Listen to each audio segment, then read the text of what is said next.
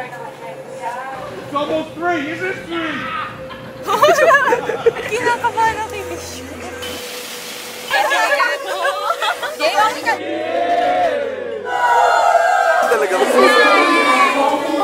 And Jaysica. It starts here. God really has His own perfect time, right? For the past 10 years, we were living separately and focusing on ourselves. We had our freedom. We were busy building our careers. We have the time of our life moment. But today, it's over. This is the only risk I'm willing to take. And that's to build our own family. Jaysica SDE. Girlfriend, I'm beyond thankful and lucky for every day we've been through these past years. Everywhere we've been, anything we accomplished together. In 10 years of being together as boyfriend and girlfriend, I have seen the best of you and the worst of you. And I choose both. The reason for which you came for this celebration for John and Jaysica, because of love. The word love is universal. Love is very patient and very kind.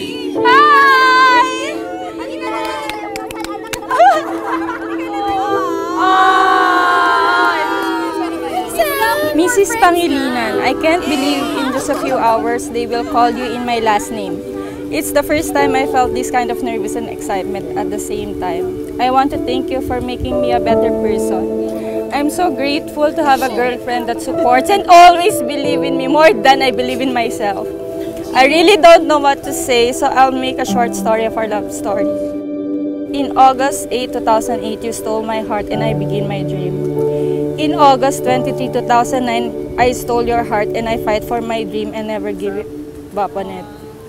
In January 17, 2019, you start fulfilling my dream by saying yes. And now it's August 23. My God, papasok na tayo! Oh my God!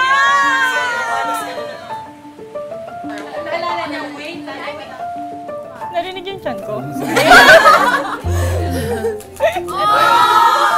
Baliktad! Baliktad! Sabi pa ito ba? 1, 2, 3!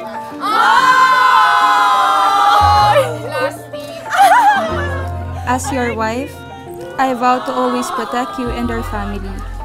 I vow to respect and honor you every single day. I vow that I will choose to love you every day, even on bad days. I vow to put God on the center of our future. I vow that as we grow old together, everything will be the same. Our dates, the babe time, the goodnight kiss, and even our midnight funny and serious conversations.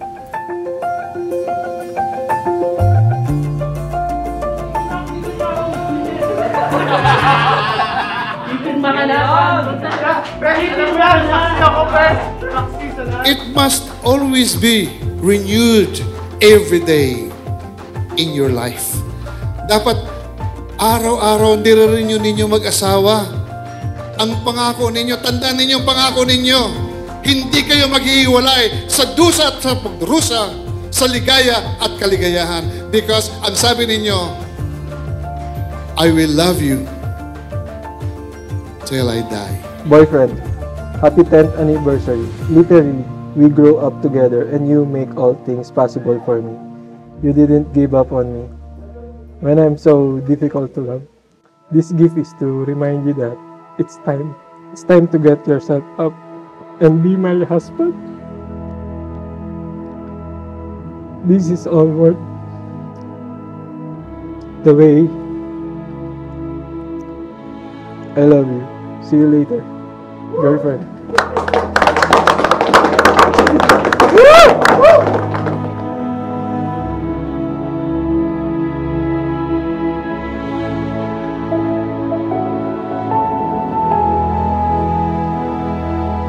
John, did you come here of your own free will to bind yourself forever in the love and service of your wife?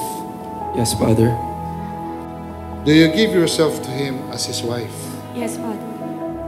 Do you accept him as your lawful husband? Yes, Father.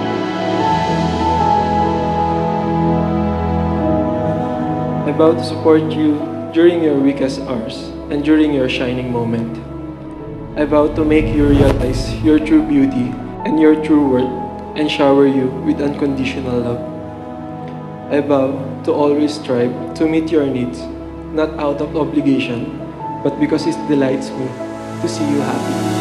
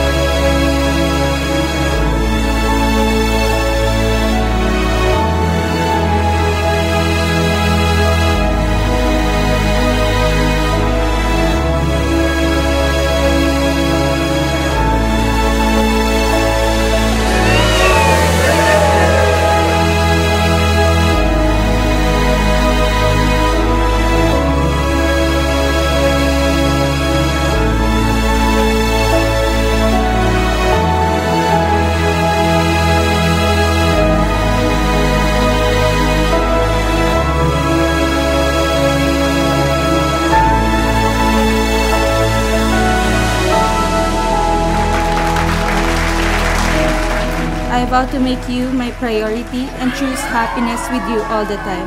I vow that I will never leave you through our ups and downs. To eternity and beyond, I will always be here to guide and support you. I love you, my forever boyfriend.